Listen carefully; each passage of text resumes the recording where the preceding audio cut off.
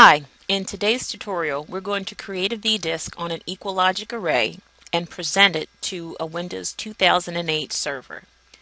So here we go. The first thing you want to do is to launch your iSCSI initiator on your server. Click on the Configuration tab and view the IQN name. Go ahead and copy that into your clipboard and say OK. The next thing we're going to do is launch Group Admin. So once you've launched and logged in, you're in the volumes pane. If not, click on Create Volume.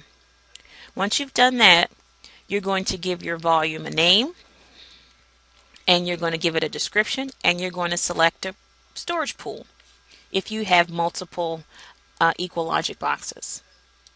Once you've given it a volume name and a description, go ahead and click Next. Select your volume size. If you're going to then provision this disk, go ahead and click that now. If you want to set a snapshot reserve, go ahead and enter that number now. Once you're satisfied with the settings, click Next. Next, we're going to grant access. This is where you copy in the IQN name of the server that you just copied it from the clipboard.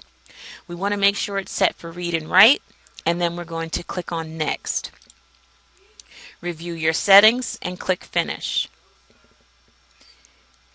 Your new disk has been created.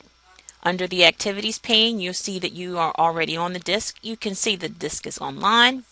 Now that you're on the properties for your new disk, click on the Access tab. You can see the IQN name of the server here. Click on the Connections tab. This will be the iSCSI target IQN name. Go ahead and minimize this, the iSCSI initiator properties.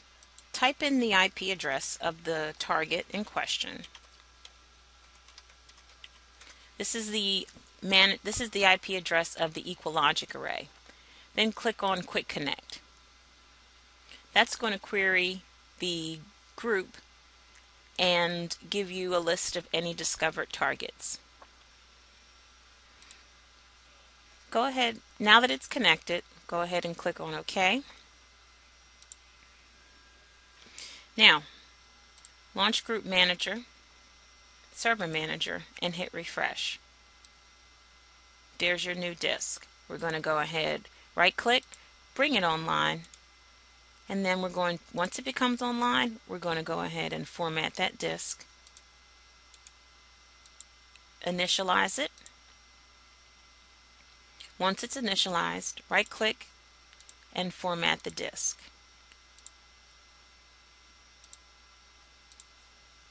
Here you can see the disk formatting. There's your new volume. To confirm your new volume, go right here into My Computer. There's your new disk. It's ready to be read and written to. Let's go back to the iSCSI initiator.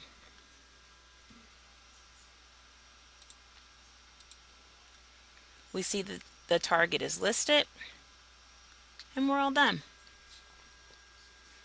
Thank you for walking with me through this tutorial on how to add an EqualLogic disk from a 4100 and connecting it to a Windows 2008 server. Thank you.